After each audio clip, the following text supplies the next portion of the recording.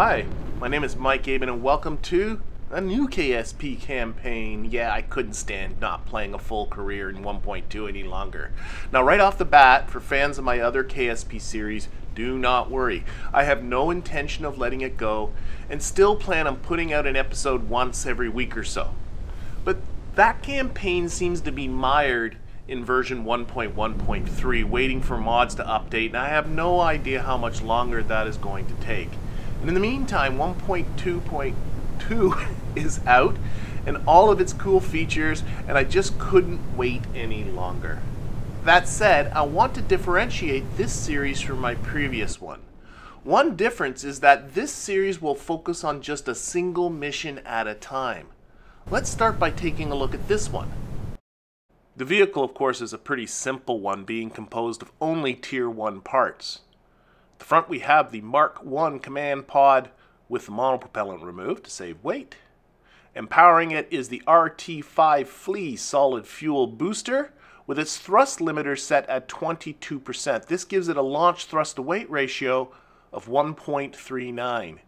If you'd like to learn more about thrust to weight ratios, follow the link that's in the cards there. Has 3 basic tail fins for stability that I did arrange like wings and a tail, though I think the amount of lift I'm getting off of the air quote wings is pretty pitiful. And finally, there are 3 mystery goo canisters for science. One was opened at the launch pad, one for the air, and I am saving the third for opening after splashdown.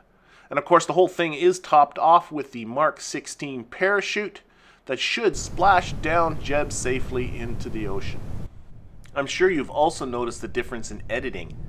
I'm enjoying more and more the process of editing, and this seems a good vehicle to allow me to push myself further and to play with the camera tools mod.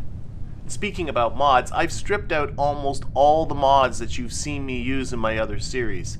This game is going to be very close to vanilla, with no mods changing any of the central gameplay elements, or adding anything but just a few trivial parts.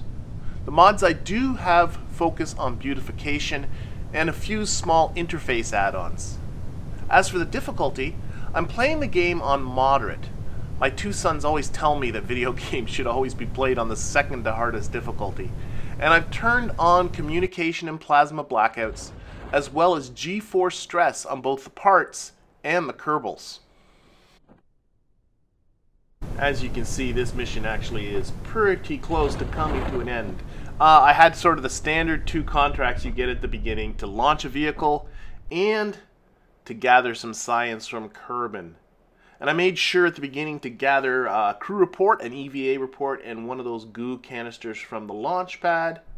You saw me gather a goo and a crew report at mid-flight. And now all we have to do is wait until splashdown, and we're going to gather a final set of reports out here in the water. Just realizing that Jeb should have done an EVA right now. Oh no, we can't do EVAs right now. I forgot. I still have to update the astronaut complex. Oh, the things you forget. So no, I'm pretty much stuck with what I got here. Alright, we're going to tilt ourselves a bit forward so that the vessel will be upright while it's floating in the water. And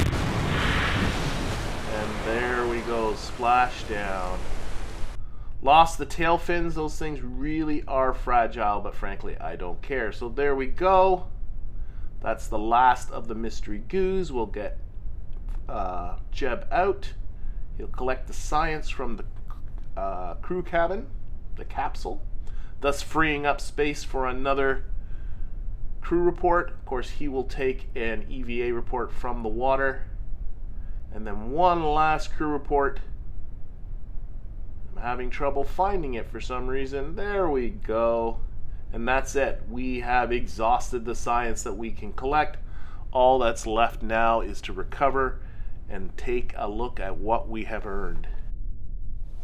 Okay, so that earned us 36 science, and with that I unlocked Basic Rocketry and Engineering 101. Not really much of a choice here. This gives me the first liquid fuel engine, bigger SRBs, a stacked decoupler, a thermometer for more science, and my first communication antennas. And then I had a choice of one of the tier 3s, and I went with General Rocketry for the better LFO engine and tank and the big BACC SRB. I want to make my next mission about getting into space. We also completed our 2 contracts of getting scientific data from Kerbin and launching our first vessel. And we had a number of world firsts. First EVA, first launch, splashdown in the ocean, recovered our first crew, first experiments. We also set some records. We set speed records of 25 meters per second, 80 and 250 meters per second, altitude records of 500 and 2,000 meters, and distance records of 1,000 and 3,000 meters. So with everything that we earned from all of that, we now have total funds of 123,651, which we're going to have to put towards our next mission. And I hope that you're enjoying this new series format. Let me know what you think in the comments, and as always, thank you for watching, and I hope to see you again next time.